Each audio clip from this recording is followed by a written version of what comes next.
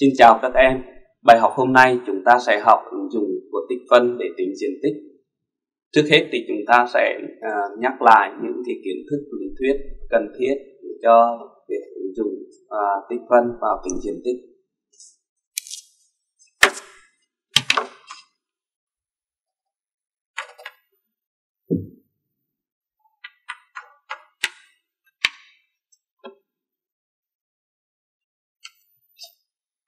Chúng ta chú ý cho thầy mấy cái điều sau đây. Nếu như mà chúng ta có cái hình phẳng giới hạn bởi các cái đường sau.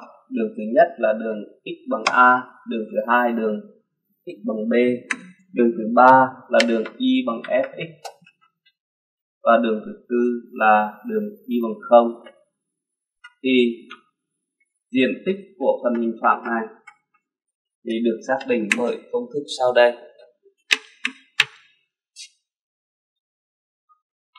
Một là diện tích hình phẳng giới hạn bởi các đường. Đường thứ nhất là đường y bằng fx, đường thứ hai là đường y bằng 0, đường thứ ba là đường x bằng a, đường thứ tư là x bằng b, trong đó a bé hơn b. Thì diện tích được xác định bởi công thức sau đây. F bằng tích phân từ a đến b của tùy tuyệt đối fx dx. Một dạng thứ hai đó là diện tích hình phẳng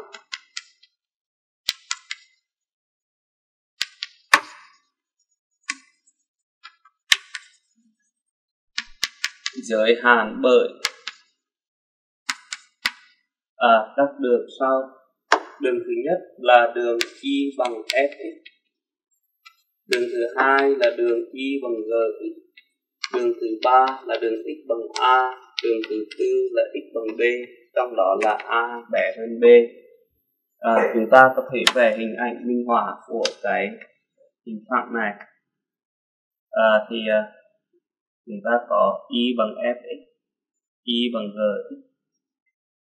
Thì cái phần hình phẳng này, đây là b, đây là a, trên là y bằng fx, còn ở đây là y bằng gx. Thì khi đó diện tích được xác định bởi công thức là tích phân từ a đến b của tùy tuyệt đối fx trừ gx dx. Từ cái kiến thức lý thuyết thì người ta cũng có thể đưa ra cho các em những cái bài toán dạng trắc nghiệm. Đó là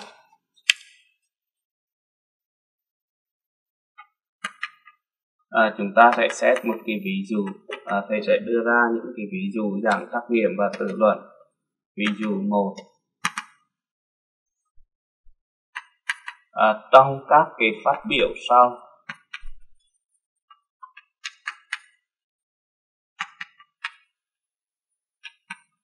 phát biểu nào đúng?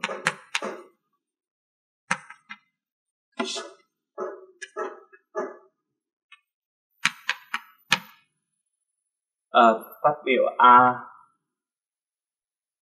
là diện tích hình phẳng mà giới hạn bởi các đường là y bằng fx,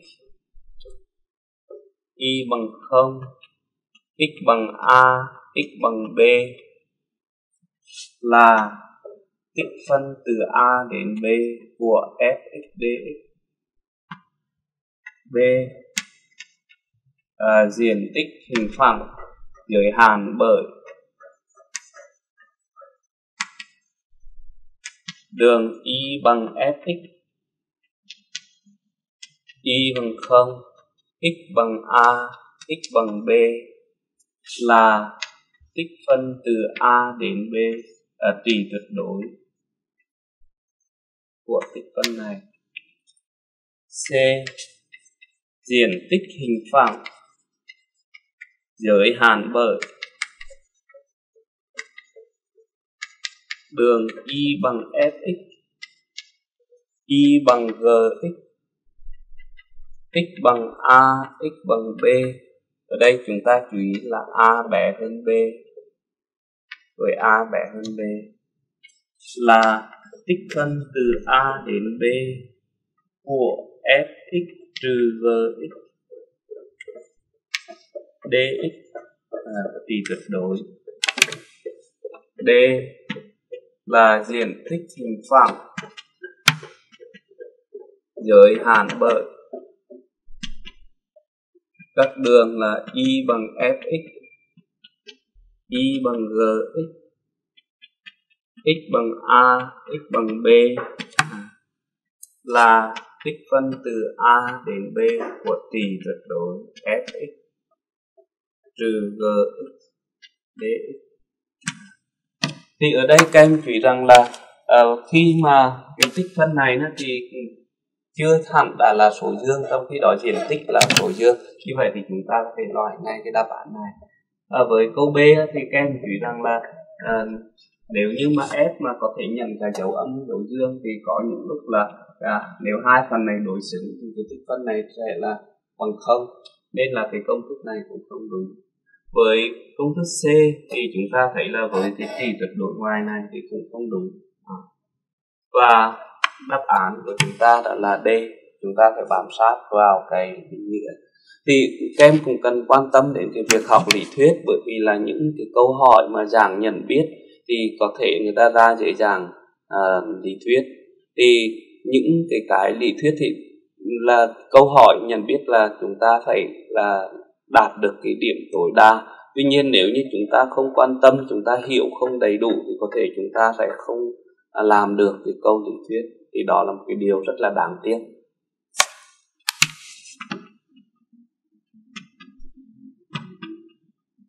Chúng ta xét sang một cái ví dụ thứ hai là hãy tính diện tích hình phẳng. Tính diện tích hình phẳng mà giới hạn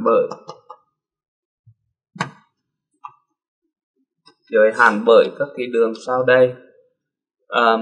Đường y bằng x bình phương trừ x, đường y bằng 0, x bằng rồi a nhỏ là ta thêm cái đường x bằng 2, x bằng 3, b nhỏ là x bằng âm 1 với x bằng 2.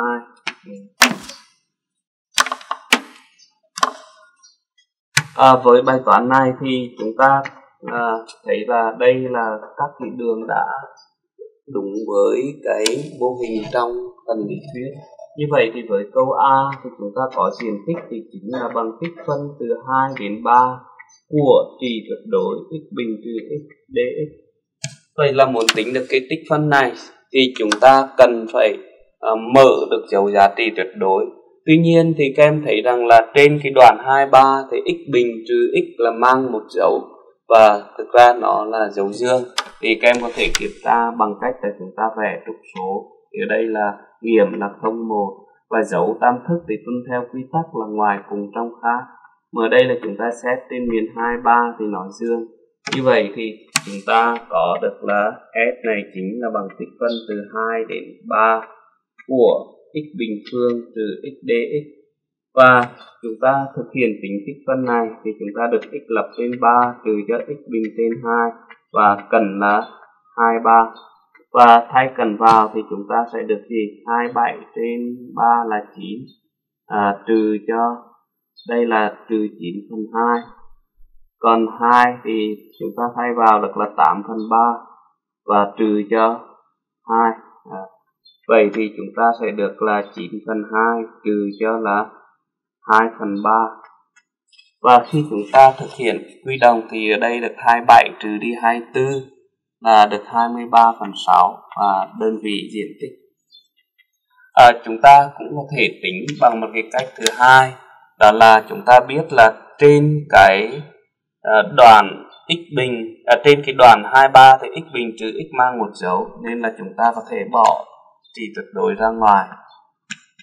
Đây là x bình trừ x dx. Thì bằng cách tính tương tự như bên kia thì chúng ta có được là đây là x lập trên 3 trừ cho x bình trên 2 và cạnh 23. Và chúng ta được kết quả là 23/6.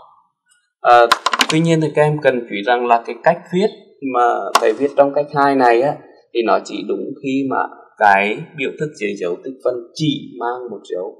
Tức là chúng ta không cần biết nó âm hay dương, mà chúng ta biết là nó luôn mang một dấu trên đoạn đó, chúng ta phải bỏ được cái này. Với câu B thì chúng ta có công thức tính diện tích, đó là gì? Tích phân từ âm 1 đến 2 của trị tuyệt đối x bình trừ x dx. Và muốn tính được tích phân này thì chúng ta phải mở được dấu. Thì ở đây các em chú ý rằng là ta có âm 1 này, 0, 1, 2.